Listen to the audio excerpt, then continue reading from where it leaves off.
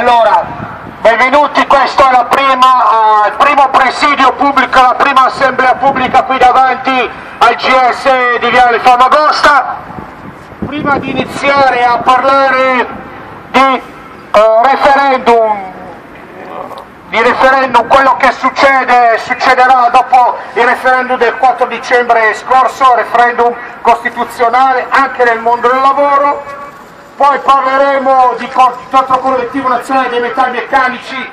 Voi direte che cosa c'entra il contratto collettivo nazionale dei metalmeccanici con la grande distribuzione? C'entra perché da sempre quello che i contratti nazionali dei metalmeccanici sono da faro, in negativo soprattutto o in positivo per gli altri contratti. Quello che si firma tra Federmeccanica, Confindustria e la triade CGIL e CISOIL serve poi da faro per gli altri contratti nazionali, compreso quello del commercio di Federdistribuzione, che ancora non è stato firmato.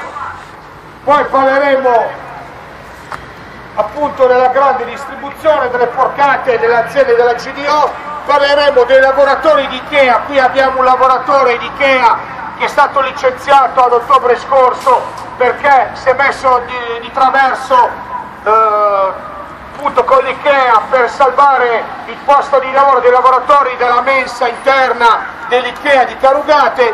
E poi parleremo anche di casse popolari, visto che stamattina è in atto uno sgombero qui in Viale Famagosta all'inizio vicino a Piazza Miani. Per l'ennesima volta per sgomberare hanno chiamato le forze dell'ordine in gran forza, ci sono 2 camionette di più dei carabinieri, come se stessero girando un film di fantascienza.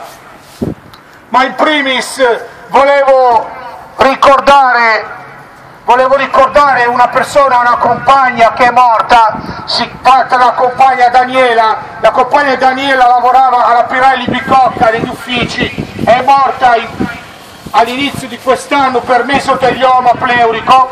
Il mesotelioma è un tumore, il cancro del tumore che si prende per l'avvelenamento, per l'esposizione decennale all'amianto, all'asbesto. Daniela non lavorava in produzione, non lavorava in posti che si ritenevano pericolosi perché lavorava negli uffici di via Pirelli, ma è morta perché gli uffici della Pirelli, come molti edifici a Milano in Italia, era ed è ancora farcito di amianto, per cui per 30 anni ha respirato le fibre di asbesto e si è ammalata. L'asbesto è, diciamo, l'avvelenamento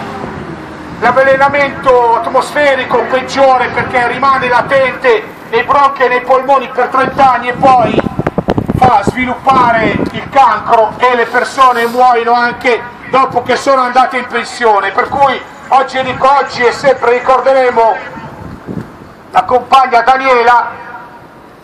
Tutto si riallaccia al processo d'appello ai responsabili della Pirelli.